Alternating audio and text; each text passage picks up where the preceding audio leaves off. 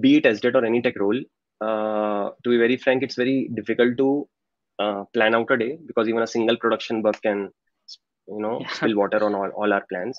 But still, I'll try to jot down some how an average day for an SDET looks like.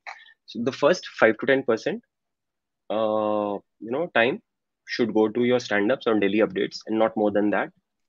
Uh, the next around 10 to 20% would be going in meetings, or again collaboration with cross-functional teams. That includes your developers, your DevOps, your product project management, and all sorts of different teams, again with an attempt to ensure that the right quality culture is being maintained, and everyone is working and setting up goals with the right mindset, quality mindset, right?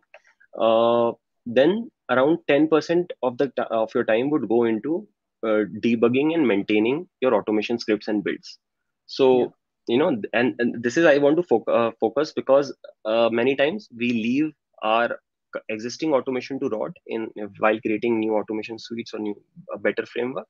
So please spend at least 10% of the time in making your current automation relevant, and maintaining and correcting the failures and fixes because of the flakiness. The remaining 60% can be broken down into two major buckets.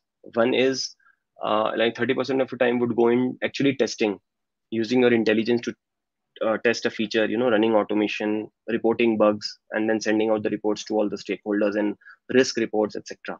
And the remaining 25 to 30% would be spent on, that would be your focus time, and you would be uh, either coding, like programming, and trying to automate whatever repeatable pieces of process and test Correct. execution that you can. So that's like an average day of an estimate.